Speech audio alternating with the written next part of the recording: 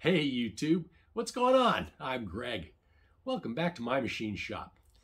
Last time we manufactured our crankcase proper. Today we're going to take this round of aluminum and we're going to make this front crankcase part.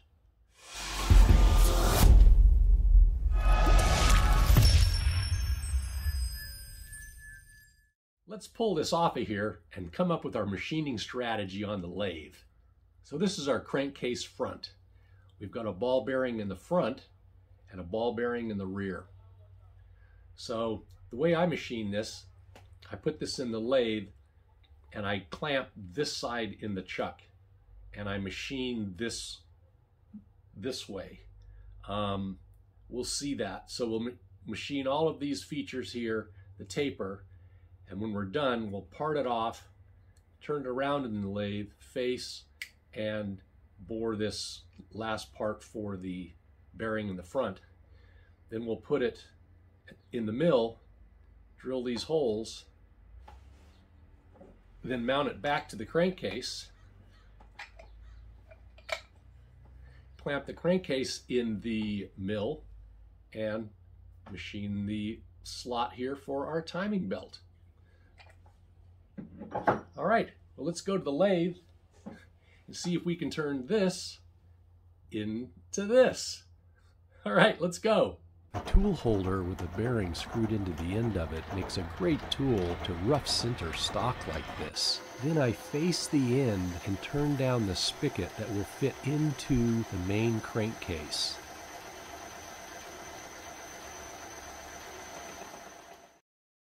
I'm using a centering 4-jaw chuck to get a solid bite on this work because I've got a large stick out. Yeah, I like that fit. Now that I no longer need access to the end of the workpiece, I place a live center into the end to stabilize the part, as I've got some heavier cutting to do. Now we continue moving towards the front of the finished part, machining the flange that will be used to secure it to the main crankcase body. We remove as much material as we can in preparation for cutting the large taper.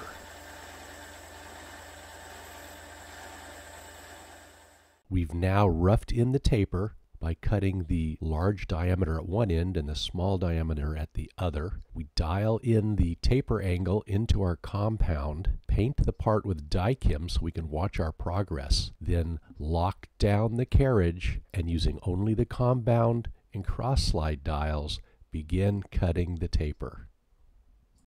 Once we're happy with the taper, we unlock the carriage and at the small end move our cutting tool towards the chuck to get a nice smooth transition from our taper to the forward section. Very nice. We're now done with the outside features here on the lathe. We'll turn our attention to the inside bore and create the pocket for the rear bearing. We spot drill and then use increasingly larger drill bits to rough out the through hole. Once the through hole is completed, it's time to put in the bearing pocket for the rear bearing.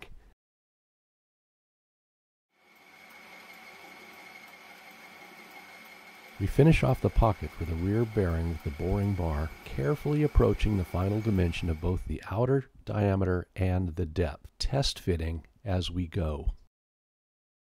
Wow, that looks really good. Now it's time to part our workpiece off and turn it around in the lathe and do the bearing at the other end. We turn the workpiece around, mounting it in the 4-jaw chuck, and use our dial indicator to measure the flange right at the chuck and at the section furthest from the chuck. We need to maintain concentricity all the way through the part, not just at the end where the dial indicator is marked here. This is very important. Once we're satisfied that we've mounted our workpiece with perfect concentricity, we will face the front surface, and now everything's square. Then it's just another boring operation to create the pocket for the front bearing.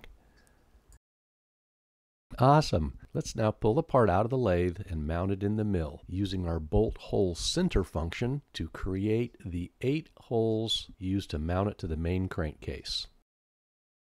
Our final feature is the hole in the top of the crankcase for the timing belt. This needs to be vertical with respect to the main crankcase, so we mount the front crankcase to the main crankcase and then put it back in the mill. Here I'm centering my mill y-axis on the vise jaws. Then I use the face of the front crankcase flange to zero my x-axis. I use a 1/4 inch end mill to rough in the hole, making one last climbing mill pass around the perimeter. All right, now we've not only finished the front crankcase, we've finished the whole crankcase. Next up will be the cylinder sleeve and then the cylinder.